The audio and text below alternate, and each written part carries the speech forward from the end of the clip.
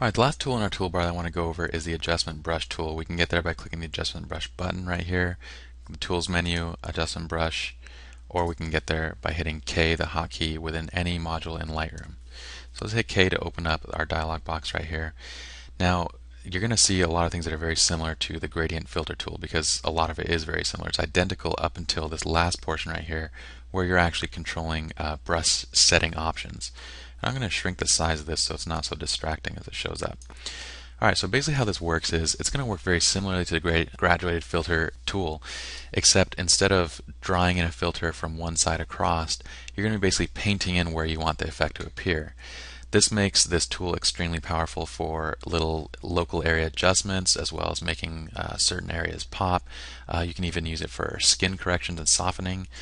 You can use it for a lot of different cool things. And we're going to show you guys how to use it for all those things, but for now let's just go over kind of how it works. So similar to the graduate filters, we're going to set in our whatever develop settings that we want here.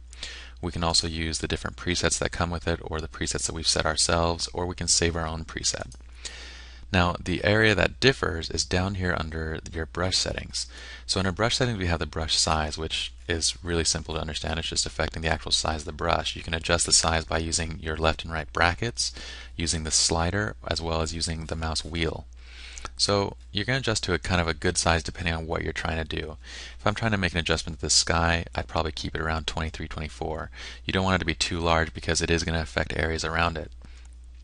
The next option we have down here is the feather, and the feather basically controls, if you look at the little circle that you see, the inner circle it's your size essentially, and it's going to be where the effect is the most strong.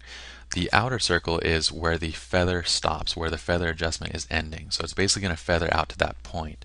So if I adjust this feather slider in and out, you're going to see that feather line is going to increase in size. It's basically going to make it so that the edge isn't going to be as strong. So if I show you guys an example, this is with a full feathering, and then if I hit a new brush and then we reduce the feather on this one, this is no feather. So you can see that hard edge when I don't use that feathering effect. So it's usually good to have feathering up pretty high because you don't want it to be a super noticeable effect like that. So I'm going to hit Control Z to undo both of those. Alright, so we'll leave feather at 100. The next option that we have is the flow, and basically what the flow is the strength of the brush. Now flow and density are kind of, they might seem kind of like they're similar, but they're actually pretty different. Flow is related to the strength of the brush, but I can sit there and I can paint over an area even though flow is set to 50% right now. That just means I'm painting in at 50% of the strength. But I can paint in that same area again and it's still going to get darker and darker and darker. Density is affecting, density is affecting how strong the effect can get in any one particular area. So if I adjust density down to 50, then the strongest that this brush could get in this one area, regardless of how many times I go over this area, is up to 50% of that total strength. Okay, so density affects the overall strength of that area. Flow is affecting how quickly the brush is basically laying down the effect. Alright, so I'm going to undo both of those again by hitting Control Z. I have to actually undo multiple times, so let me just hit reset to get us back to where we were. Alright, now the next option we have is this auto mask option. So actually this is the last option that we have, is the auto mask. So auto mask is basically going to make it so if we want to, say, darken the sky without affecting the mountain, I can select auto mask and Lightroom's going to basically try and guess what I'm trying to do.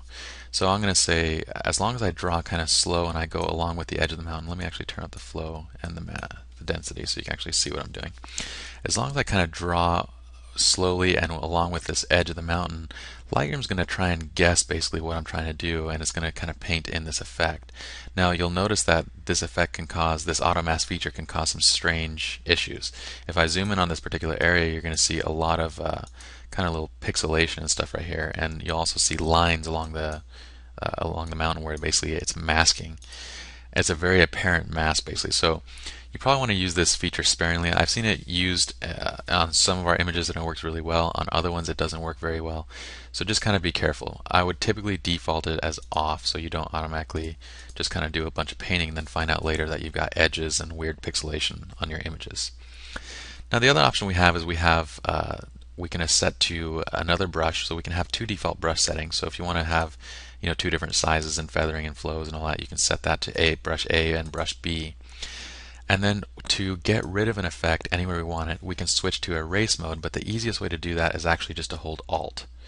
So if I hold Alt, it's going to automatically bring up erase. I can adjust my size by just pulling the slider up and down. I'll also use my mouse wheel.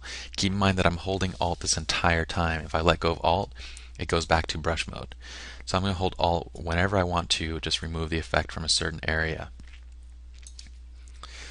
And then let me show you guys how to make adjustments to multiple brushes.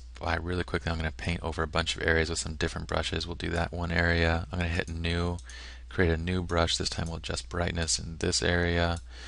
This is all just illustrated, by the way, if you can't tell. Obviously, I would not do this to this image.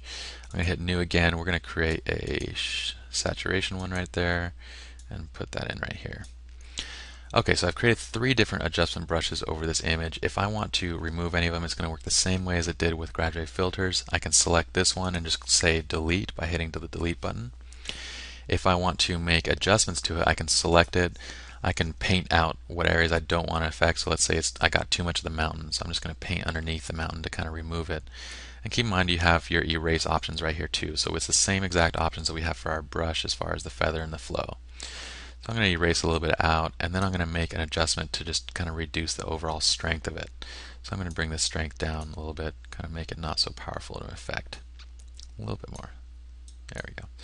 And then for this brush, what I'm going to do is I'm going to select it, and I'm going to continue painting actually throughout the rest of my poppies right here. And then I'm going to kind of tone it down just a tiny bit. So we'll just bring the exposure up a little bit, and then bring the saturation back a tiny bit, and the contrast back a little bit. Alright guys, so there's some really cool features that we're going to go over. Alright guys, so in later tutorials we're going to teach you guys some really cool ways of using the adjustment brush for fixing images, also for artistic edits, for pretty much everything. So it's a really powerful tool. You guys play around with it. I'm going to reset this now, and then we can move on to our next tutorial.